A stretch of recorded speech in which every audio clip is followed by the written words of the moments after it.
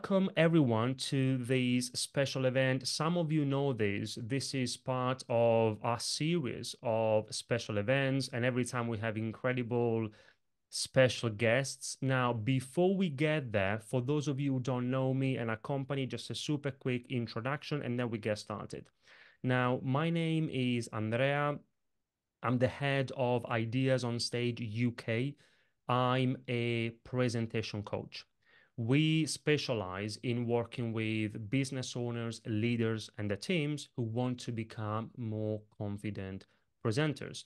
In the last 14 years, we've worked with thousands of clients around the world, including companies like and business leaders from companies like Amazon, Salesforce, eBay, Spotify, the World Bank, and more than 500 TEDx speakers. Our mission is to stop great ideas from failing just because of the way they are presented. And our vision is to help hundreds of thousands of business leaders inspire their audiences, increase their influence, and make a positive impact in the world.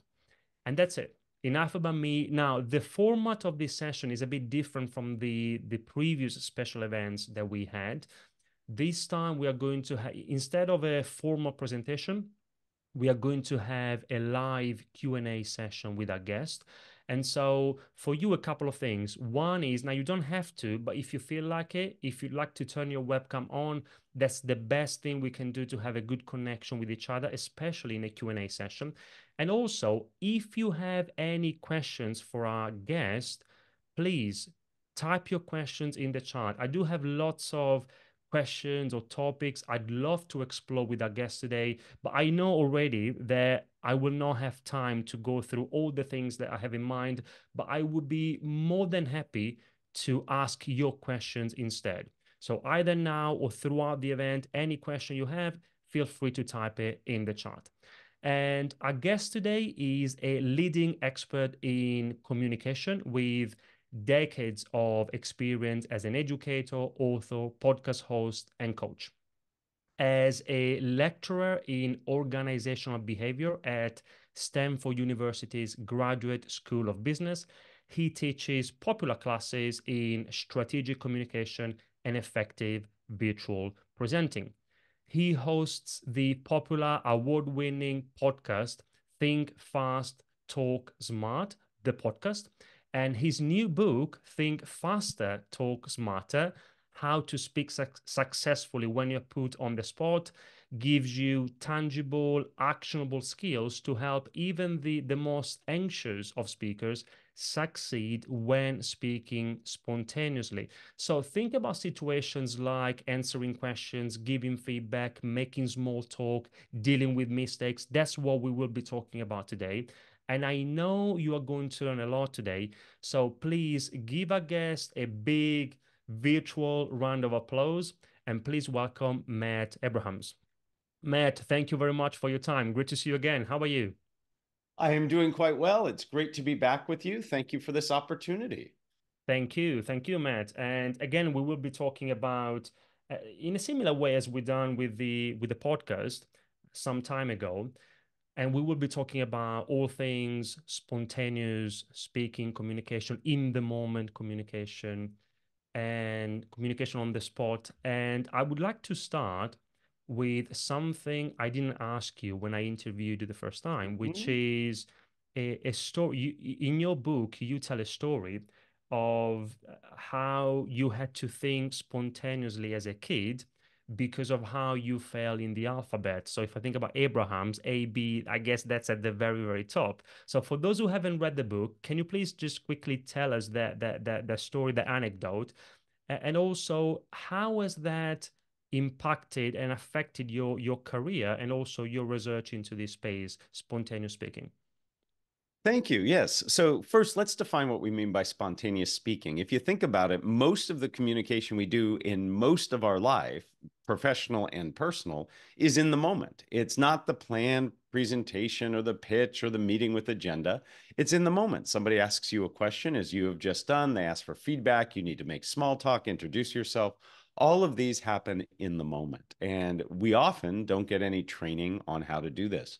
I, because of my last name, have been spontaneous speaking for most of my life. I as a teacher, I can share that, we tend to get lazy and like order in things, and often we will seat students alphabetically. And because my last name is AB, I always knew where I would sit, front row, first part of the classroom. And when the teachers would go around the room for different assignments, they would often start alphabetically. It's easier to record it in your grade book that way. And so my whole life has been spent spontaneous speaking. Now, that doesn't mean I'm great at it. I had to work very hard to improve my abilities, but it is something that the pressure I have known for a long, long time. In fact, only twice in my entire career has somebody ever come in front of me.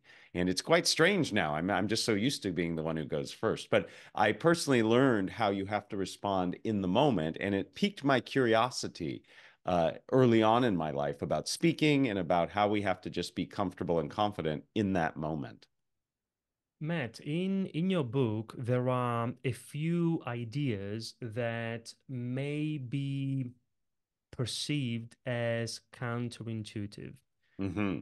One of them is that you talk about the idea that imperfection is okay. And I've got a few statements from your book connected to this idea. Hmm. I have them here. You say that, for example, good enough is great. You Hmm. talk about maximizing mediocrity. Hmm. You also talk about something that I love. You say we need to reframe mistakes as missed takes. And I don't know with my accent if people can spot the Hear the difference, but difference. yeah, Yes. mistakes versus missed takes. Yes. And you also talk about striving for connection rather than perfection. So if you Yeah. think about all of these things and the idea that imperfection is okay, can you tell us more? Absolutely. So, a methodology I created, and this was created out of a very specific need for my day job where I teach at Stanford's Business School. The deans came to me several years ago and said, "We have a problem. Our very talented students are struggling with cold calling." And I believe many of your participants here today remember when the teacher looks at you and says, "What do you think?" and you have to respond. Many of our incredibly bright students, very capable students, would struggle with that, not because they didn't know the answer, but because being put on the spot was the challenge. And so I began to develop a methodology. To this day, Stanford MBAs within the first 3 weeks of coming to campus have the opportunity to take training to help them in this methodology. The biggest barrier in our communication is ourselves. And so this methodology has two components. It has mindset and approach and messaging. And what you're talking about is the mindset piece. Many of us, when we're put on the spot, we want to do it the best we can. We want to give the best answer, the most interesting and relevant feedback. We want to be the most interesting person in small talk. And that puts a tremendous amount of pressure on ourselves. And so if we can reduce that pressure and focus where the focus really should be, which is connecting with our audience, we can do better. So let me say a couple things to address those issues. First and foremost, there is no right way to communicate. I, like you, have been coaching people for decades, and there is no right way. There are better ways and worse ways, but no right way. So to put that pressure on ourselves makes it more difficult. And it comes down to cognitive bandwidth. Your brain is like a computer. It's not a perfect analogy, but it works. When I am focused on judging every single thing I say, I have less bandwidth to focus on what I'm trying to get out. So I like to say focus on connection over perfection. The goal is to connect, make your content relevant. And one way to lower that volume is to remind ourselves that good enough is great. This is an idea that comes from improvisation. And I've borrowed that term to teach my students what you said, which is maximize mediocrity. Focus on just getting the task done and connecting with your audience, and that frees up a lot of bandwidth to actually do it better. So I'm not saying never evaluate and judge what you're saying. You should, but turn that volume down, focus more on the audience. Another tool that helps is what you also mentioned, the difference between a mistake and a missed take. If you know anything about television or movie production, the director often will have the actors do multiple takes of the scene. They even have that clapboard, take one, take two. If we see mistakes simply as one way of doing something, and we can do it a different way, that can help us get through it. So if I'm in the midst of a communication and I don't feel it goes well, I simply say to myself, take two. I try again. Maybe I tell a story or I ask a question to get the same point across rather than beating myself up and feeling bad about it. So changing our mindset, maximize mediocrity, see things as mistakes, help us do better. So mindset and message, and we'll get to message as well. Before we do, or as we do that, I'd like to touch on another counterintuitive idea, which is the fact that you say that you can and you should prepare for communication on the spot. So often when we think about spontaneous speaking, we assume that it's spontaneous, so we just go there and see what happens. But you say that actually it is possible, and that's what we should do. We should prepare for in the moment communication. Again, Matt, can you tell us more about this? Yes, absolutely. So it is counterintuitive that you can prepare to be spontaneous. But if you think about it, if you think of an athlete, for example, athletes are constantly preparing. They're doing drills, they're preparing their bodies and their minds for when they are in the moment of the game. And the game is spontaneous. It doesn't always go as you planned. So it's the same sort of idea. So we have to prepare our mindset. We have to work on anxiety. Many of us are nervous in our communication. So we start by working on anxiety. We see these circumstances as opportunities, not as threats. We listen well. These are all areas of focus, and there are very specific drills. I talk about them in the book and when I teach to help you focus with each of these steps, much like a football player would run around cones, a basketball player would take a series of practice shots. These things are the things that help us be ready for when we're in the moment and need to respond. Matt, now you mentioned basketball, and you made me think about another concept, or maybe it's something similar. It's connected to what you've just said, that I found in your book, and it's connected to the question, how do we handle mistakes? Now, you did tell us that it's not really a mistake, it's a missed take. But if you Yes. think about, okay, I'm in the middle of communication and I think that it's not going well. Maybe I'm making some mistakes or I've made some mistakes. In the book, you do reference, I don't know if it was basketball or It baseball, was, yes. a coach, maybe a famous coach who talks about the importance of moving on to the next play rather than focusing on what just happened. Again, can you share the example, please? Sure, absolutely. So here in the United States, a very, very famous college basketball coach, Mike Krzyzewski, he's recently retired, Coach K. He taught all of his players a very important skill, which is next play. So if you're a basketball player and you miss a shot, instead of standing on the court staring at the basket that you missed and ruminating over how you could have done better, why missing has adversely affected your team, you need to get hustling down the court because the other team is already down there. And with you not there, you're actually putting your team at yet another disadvantage. Many of us, when things do not go the way we want them to, in that moment, we ruminate, we beat ourselves up, we stand there, and instead we don't move on. So it's very important that we actually take the time to reflect later, but not in the moment. So I make a distinction between rumination and reflection. Reflection is something you do after the fact, and reflection is incredibly important. It is one of the three skills that we need to do to get better at anything. To get better at any skill, you need to get repetition, reflection, and feedback.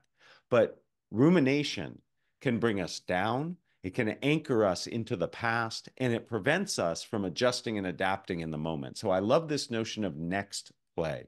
Simply move on. Later, you can think about what you could do to make things better. So next play, along with this notion of maximizing mediocrity and missed takes, really helps you to reframe these situations and be your best self in those moments where you need to communicate.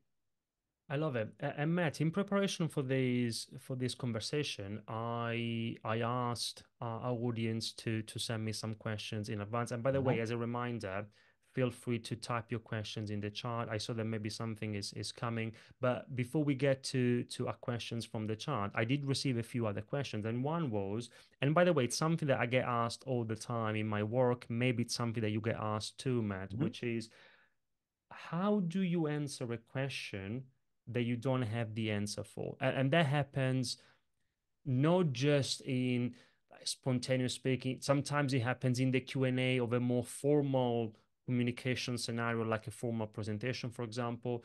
So you get asked a question, you don't have an answer to that question. What would you recommend? Yes. So this is one of the top questions I always get. What do I do if I don't know the answer to a question? And the answer is say, I don't know. And then immediately follow it up with what you will do to find the answer and then get back to the person. We often feel that saying, I don't know, will ruin our credibility.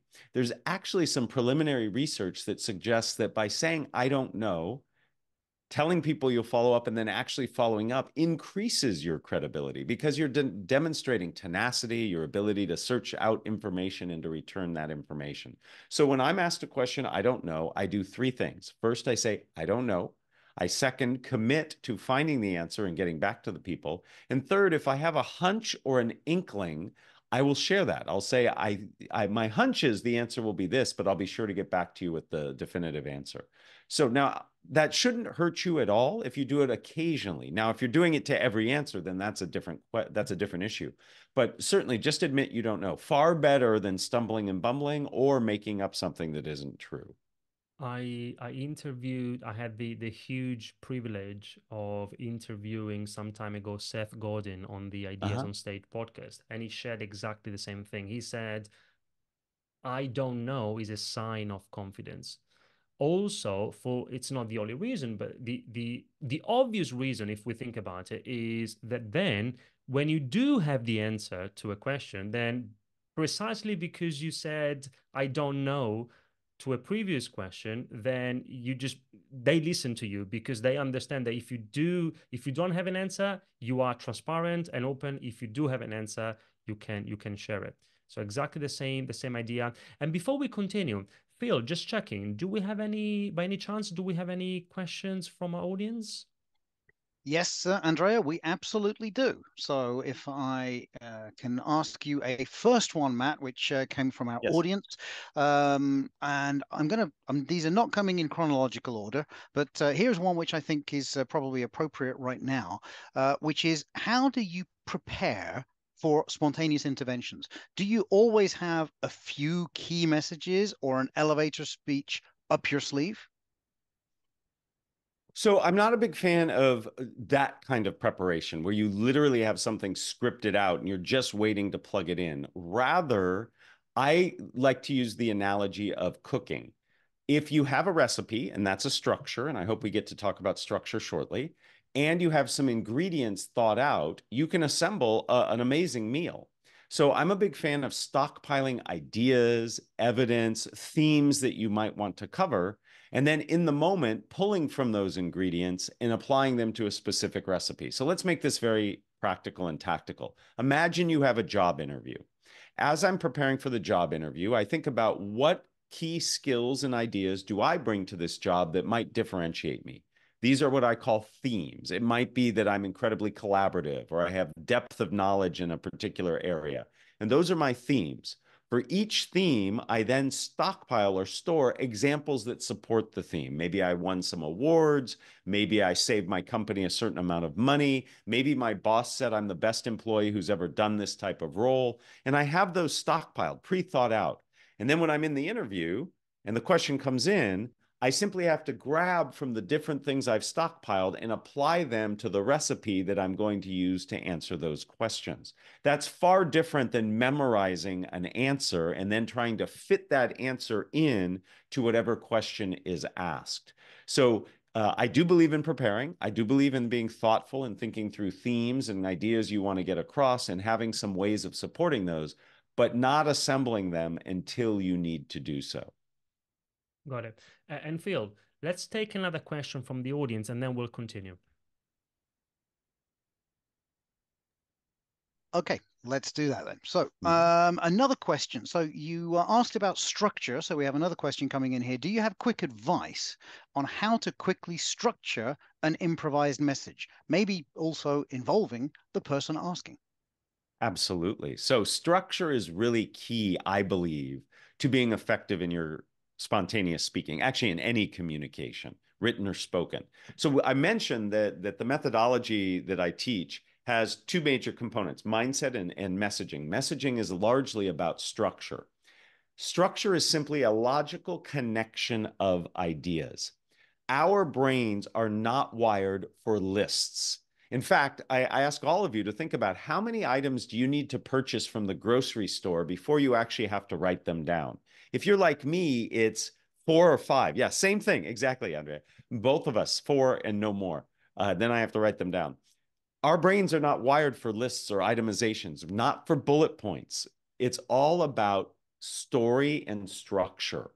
So our brains are wired for things that have a beginning, middle, and an end. And there are myriad structures that you can use. So structure is like a recipe. It tells you the ordering of things that go together, and there's a logic to it. So my favorite structure, and it is a multi-purpose structure, it's one you can use in many situations, is 3 simple questions. What? So what? Now what? What is your idea? It's your answer, it's your update, it's your feedback, it's your product, it's your service, it's why you are speaking. The so what gets to the point of the question you asked, Phil, is it makes it relevant for the audience. We have known for several decades that if your content is relevant, salient, and specific to your audience, they are more likely to take value from it, act on it, and remember it. And then the final step is now what? What comes next? So let me give you 2 quick examples. Imagine you're in a team meeting and somebody asks you for an update. Your update begins with the what. Here's what I have done or what I am doing. The so what is why is it important for the mission, vision, values of the organization? And then the now what is what are my next steps or what do I need from you? So it helps me package it up in a clear way. I don't have to worry about how am I going to say this. I just have to think about the individual ingredients I'm going to put into the recipe. Similarly, imagine Andrea asks me for feedback. I give the feedback. The feedback is, you're an amazing podcast host. Thank you. I'd love for you to include more questions about, and I give them some advice. That's my what. When you include more diversity of questions, it brings in more audience members. That's the so what. So next time you and I have an opportunity to chat, please ask me questions about X. Do you see how the structure, what, so what, now what, helps me package up the information? So having a recipe, having ingredients pre-thought out helps you in the moment be spontaneous. So it is all about having the structures and being able to deploy them that can really help you do better in your spontaneous speaking. Okay, perfect. Thank you very much, Matt. So let's do this. I've got a couple of other questions. Now we can go back to questions from our audience. One comes from something that happened 2 days ago. I was working with a client in preparation for, that was a formal presentation. It was a kind of TEDx style presentation for an internal company event. But the same thing, even more, I guess, happens when it comes to spontaneous speaking, which is blanking out. So in that particular case, that person had been rehearsing, so she was prepared, but for some reason during the rehearsals, and that was the day before the presentation, she would often blank out as she was rehearsing. And again, that happens even more when we are speaking spontaneously. So do you have any recommendations for either avoiding to blank out, or if we do blank out, if we don't remember what to say, what can we do? I know that there is a very practical tip from your book, but I don't want to spoil it. If you don't mention it, then I'll remind you, but I'll leave it with you for now. Matt, I don't know. I can't hear you if you're speaking.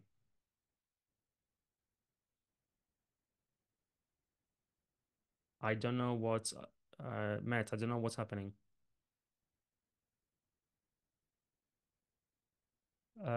Phil, can you please unmute Matt? I don't know what happened. Yeah. We'll do that, Matt. Sorry about that. I had to cough and I muted myself, and then Zoom decided not to let me back to unmute myself. I'm sorry. So the fear of forgetting is the #1 fear that people report to me. Blanking out is something that really scares people. It is not as likely as people are afraid that it is. So let me give you some advice about what we can do in advance to reduce the likelihood of blanking out. And then let me share with you some things we can do if we actually do blank out. So Having a structure, by the way, is a key to not forgetting. Because if I have a structure, beyond it being a recipe, it's also a roadmap.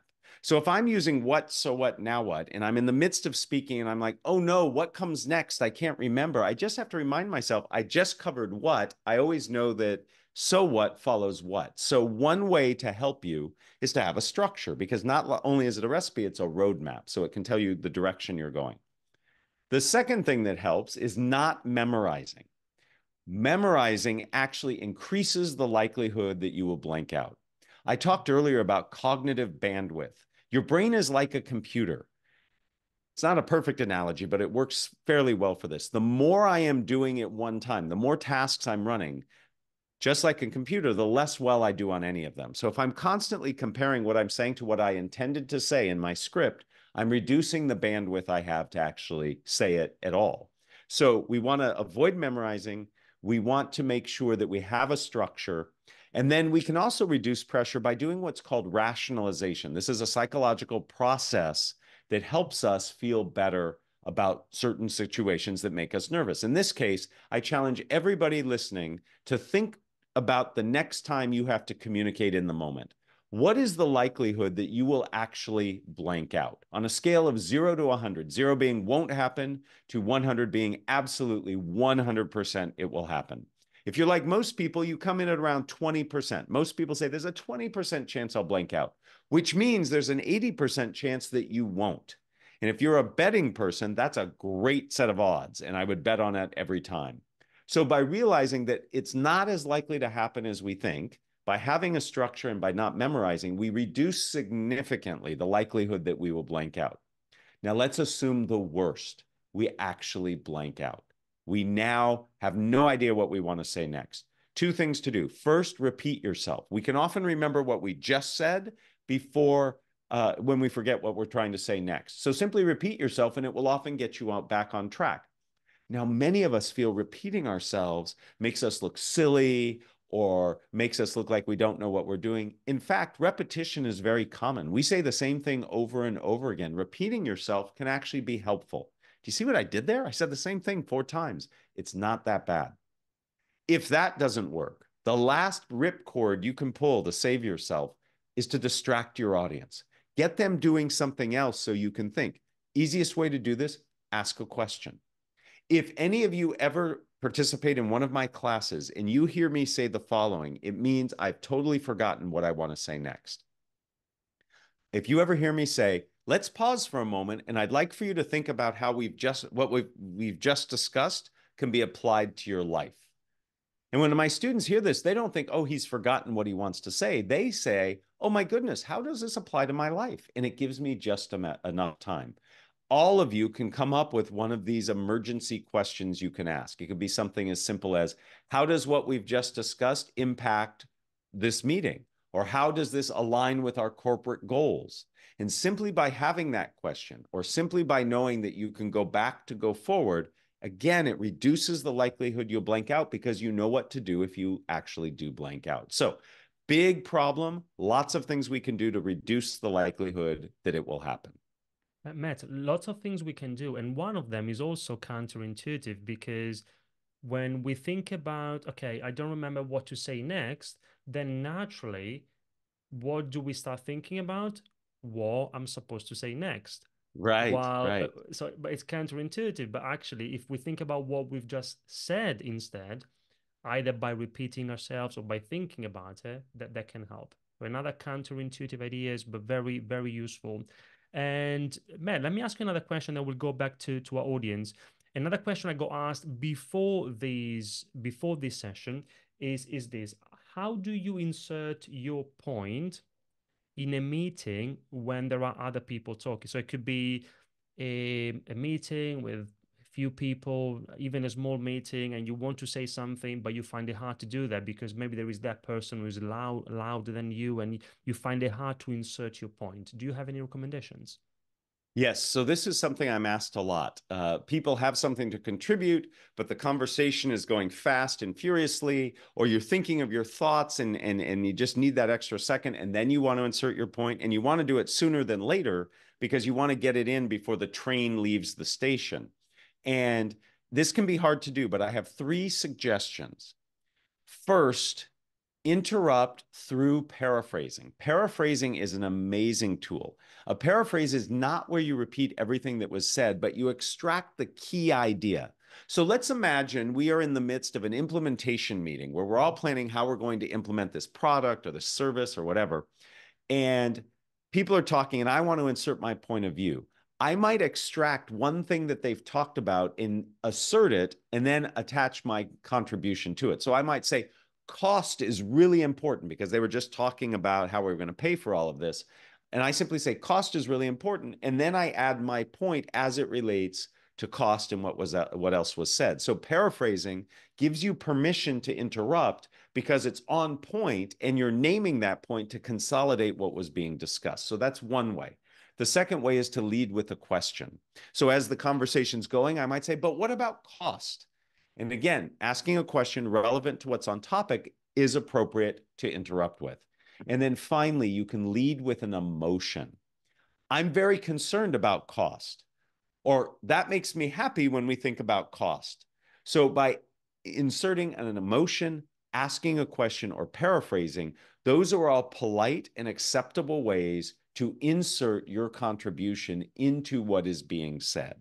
So you lead with one of those. I call it a wedge. You wedge in with one of those, and then you add your contribution next. Matt, you made me think about another question, but if I remember, if I don't blank out, I'll go back to that question later. For now, Phil, do we have any other questions from our audience? Yes, we do. Absolutely, Andreas. So we've got a few questions here. Here's one which you just mentioned, emotion. So Victoria asked, how do we stay focused on the idea when you feel that emotions start to take over? Yes. So my father recently passed away, and I was asked to give the eulogy. And I was very concerned about this issue. I really wanted to respect my father, honor his life, and I was afraid that I was just going to get too emotional. This is an extreme case, but emotions are important. They're what make us human. We connect through our emotions, but sometimes our emotions, positive and negative, happy and sad, can influence and affect what we're saying. So just like I suggested with spontaneous speaking, we should prepare ourselves for this. We should think about how it might be when we're delivering this information. And if it's spontaneous, just think, what might happen that could get me really excited or overly angry or concerned, so that you actually think about it and you prepare yourself for what you might do. Maybe I'll take a few breaths. Maybe I'll have a question ready to ask people. If it's a planned communication, then you can actually practice. And this is what I did for my father's eulogy. I would purposely talk about him and have conversations with people that knew him and care. So we would get emotional. We'd get sad. And then as soon as I was done with that conversation, I would go practice my eulogy. So I would put myself in that emotional state and then try it. I learned this again. I learned a lot from basketball. My 2 boys were big basketball players, and they had some amazing coaches. And one of their coaches said the best way to learn how to do free throws, and if you knew the game of basketball, you're playing, you're hot and heavy, the game is going on, and then a foul happens, and everything stops. You have to calm yourself down and take a shot that's really hard to make.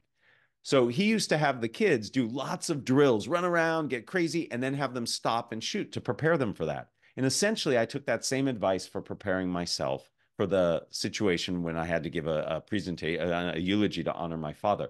I put myself in an emotional situation that was very difficult, and then I practiced. So there are things we can do to prepare. But first and foremost, we just have to realize that our emotions can play out in the midst of our communication. Many of us are surprised by it. It's like, I didn't expect to be that upset, or I didn't expect to be that sad. So we have to think about it in advance and then think about ways that we might deal with it. Matt, you also here in your answer, you talked about the importance of practicing also in conditions which are as close as possible to the real Yes. conditions. It could be an emotional condition, it could be physical conditions. You made me think about a similar example that I know from football or soccer, as you Yes. say in the US. Sometimes football or soccer coaches, to prepare them, the players for penalty kicks, what they do, they let them practice the whole thing, not just the penalty itself, but if you have a penalty at the end of a game, then you need to walk from the center of the field, of the pitch. You need to walk maybe, what is it, 50 meters or something. And then, as you do that, that builds pressure, and then you look at the goalkeeper, and then you give it a try, rather than just practicing in conditions which are not very, very close to the real conditions. And the same is true when preparing for communication. Definitely very true for preparing a formal presentation. We need to practice, we need to try and do our best to practice in conditions which are as close as possible to the real conditions. Before we continue, Phil, do we have, maybe can we take one or two other questions from the audience?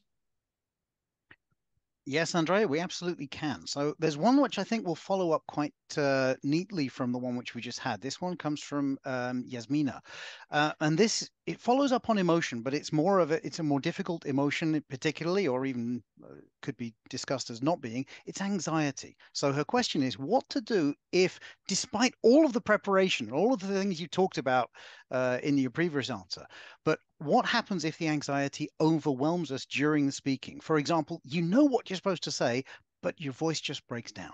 What would your advice be? So there are many, many things we can do to manage our anxiety before and during our communication.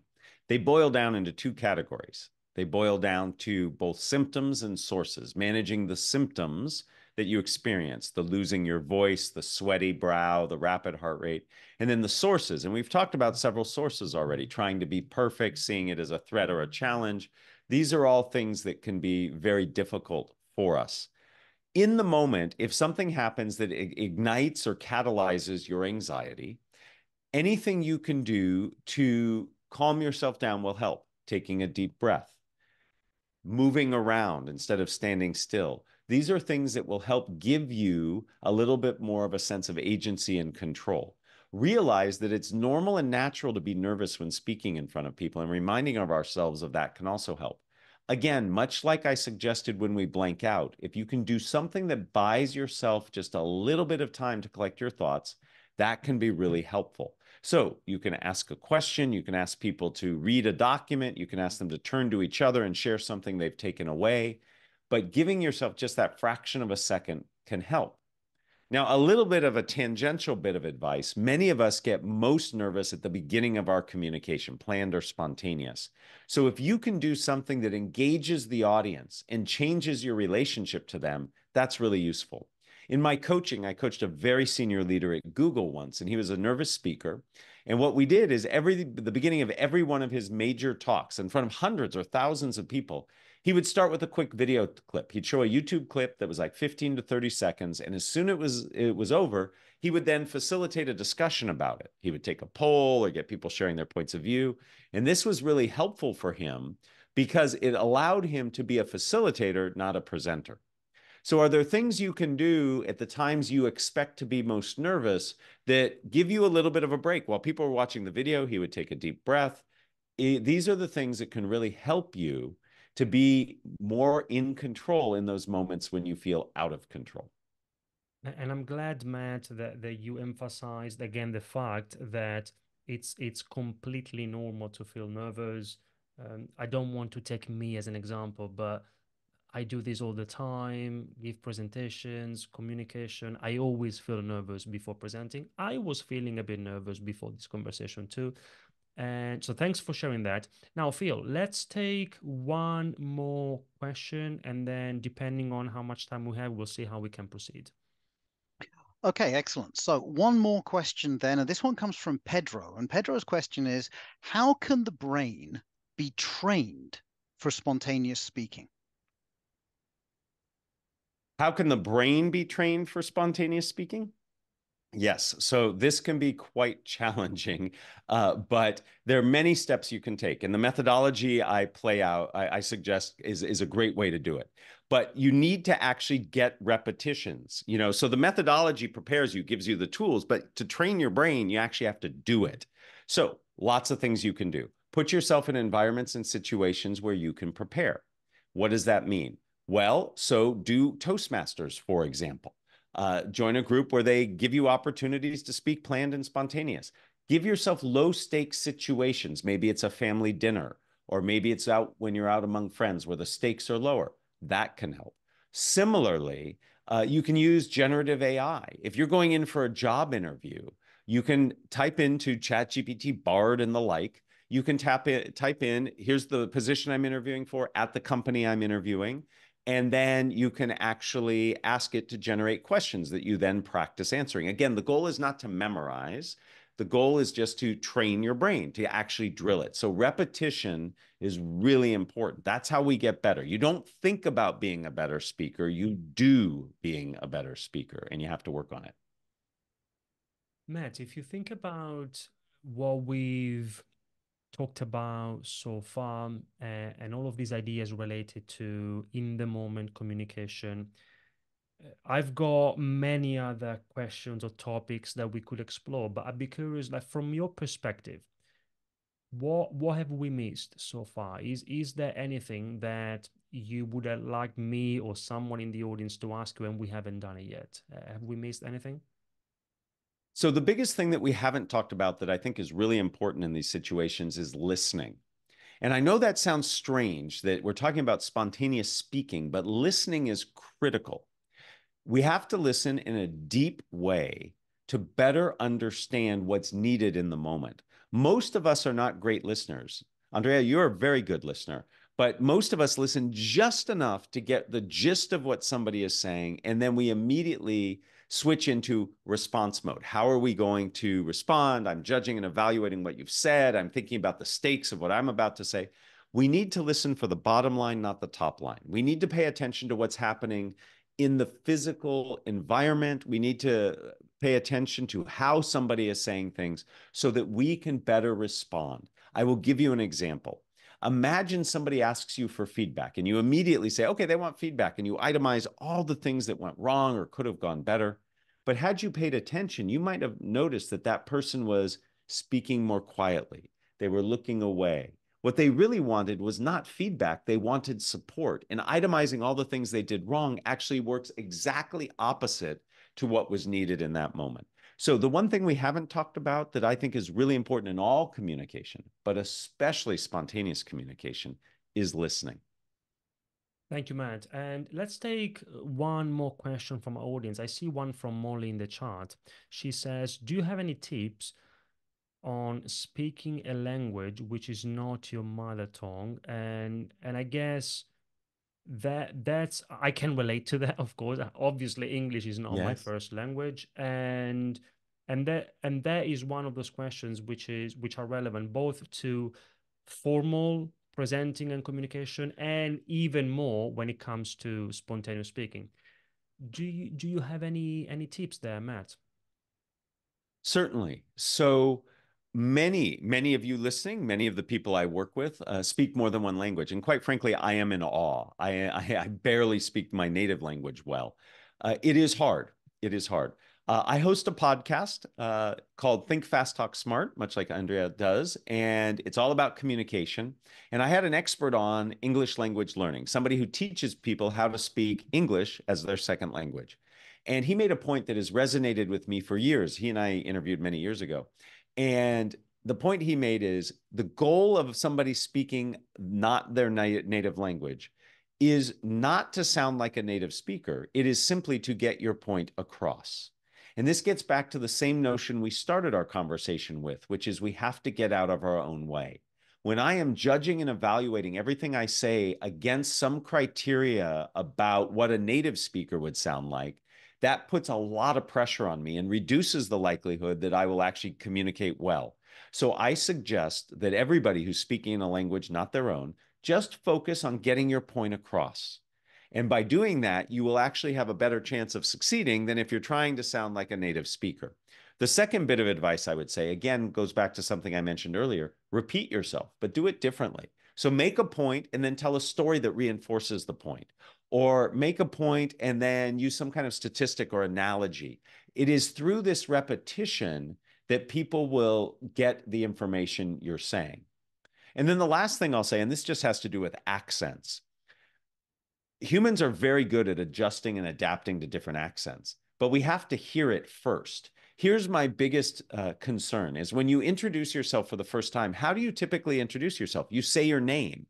Well, if I don't recognize your accent right away and you're saying your name, it can be very confusing to me. So I recommend to everybody who has an accent, and myself, when I'm speaking in a culture where my way of speaking is an accent, is to always start the introduction with something other than your name. So I might say, I'm somebody who's passionate about communication. My name is Matt Abrahams. And in doing that, people get to hear, oh, that's how he speaks during the part where I'm saying I'm passionate about communication. So when I say my name, your brain is already adapted, so you better hear it. So there are things we can do to make it easier for our listeners if we have an accent. And there are things we can do to mindset shift so we can actually do better in the communication we have.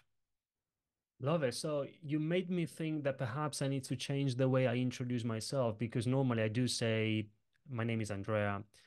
Right. So perhaps I should revisit that. So thank you. And Matt, just final question. If anyone would like to connect with you, what should they do? Where do they find you? Well, I know you and I are both very vociferous on LinkedIn. Please link in with me. I do a lot of work there. Also, check out my website, mattabrahams.com. Lots of resources there, free for people to use. And then finally, listen in to Think Fast, Talk Smarter. Check out the book, Think Faster, Talk Smarter. All resources to help people get better and feel more confident in their communication.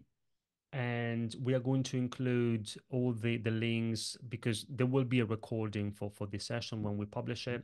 And also, we couldn't cover all the questions, but as I said at the beginning, I interviewed Matt a few weeks ago on the Ideas on Stage podcast. And in that podcast, we talked about, if we explored a few other topics, so feel free to check it out. The links are here in the chat. And also just feel free to type Matt Abrahams Ideas on Stage podcast, either on YouTube or wherever you listen to your podcasts. All right, Matt, thank you so much. Let me mention just a couple of things before we close. And what I like to do, I'm going to share my screen. And Phil, if you don't mind, maybe thumbs up. Can you confirm that we can see, that you can see my slides? Okay, perfect. All right, so I just want to take an opportunity to say like big thank you to our supporting partners for this event. We've got 4 amazing organizations that have decided to align themselves to the themes and topics of this event: the Visual Jam, Everyday People, Startups Magazine, and Impact Hub London. So check them out. Great organizations. Again, the links will be or are in the chart already. And they've been very kind to include, just for you, a list of free resources or discounts, promotions. By the way, in this virtual goodie bag, we also have free resources from Matt as well. And so feel free to check it out. The link is here. You can also find it in the chat. If you prefer, there is a QR code, so you can take a screenshot of this slide, and then you can access the goodie bag that way. A couple of other things. Scorecard and Masterclass. If you've never seen this tool here, check it out. The Confident Presenter Scorecard, which is a way for you to very quickly assess your current presentation skills in less than 3 minutes for free. You just need to answer a few questions, and then you'll get a score.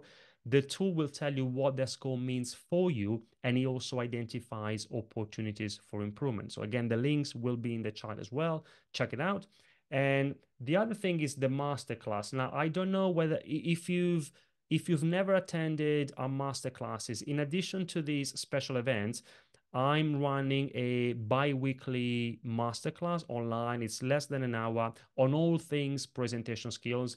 And Matt, for example, mentioned at the beginning that there is no right way to communicate. And I agree. So, for example, Matt, at the moment, the title of the web class is How I Create My Own Presentations, but not because I want to make it about me. And also, I agree with you, not because I think that there is just one right way to do that, but that's the best way I know. So in that web class, I go through a step-by-step method and approach, some principles. And these are the principles that I use when I create my own presentations, and we follow exactly the same principles when we work with our clients. So again, if you've never attended those sessions, feel free to check it out. I'd love to see you there.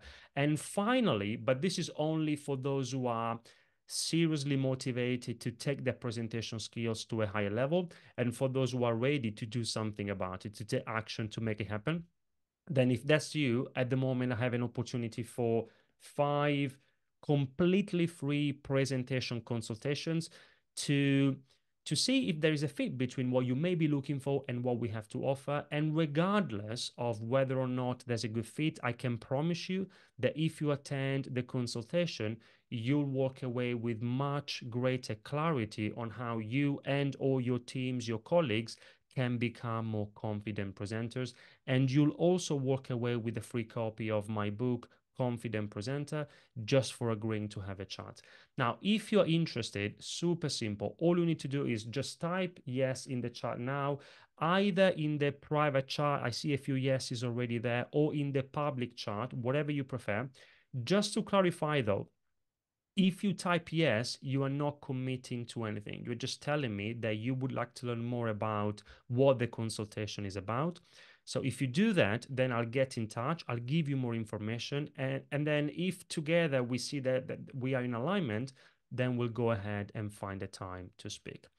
And that's it. Now, if there's one thing I would really like you to take away from this session, is that if you think about it, any difficulty in your roles, in your business, in your careers can be traced back to a communication deficiency, which means that most likely somewhere there's a bit of a lack of communication skills.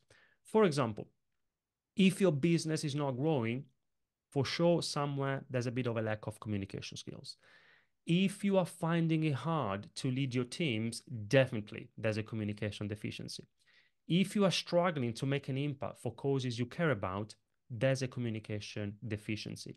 Any difficulty in your business, roles, or careers boils down to a communication deficiency. So if you think that that might be the case in your situation, that you need to be intentional about what you're going to do about it and when.